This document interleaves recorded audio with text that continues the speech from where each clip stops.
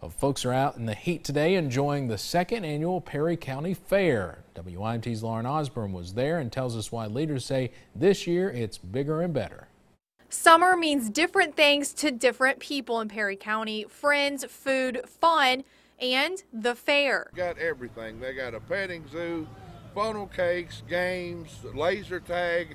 Leaders say this year is different with more bang for your buck. This year we tried to do it even bigger and better.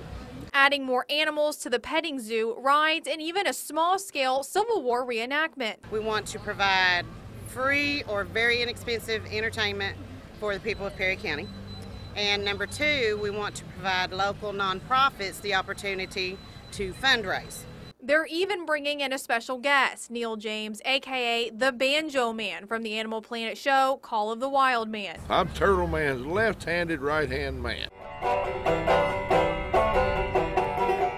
The fair is a good way for everybody in the community to get together, kind of brush elbows, meet old friends and make some new ones. James says he admires the people who make the event so special.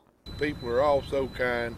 It's just like coming home when I can get into the mountains. The event goes on through Saturday with special music events every night. In Perry County, Lauren Osborne, WYMT Mountain News.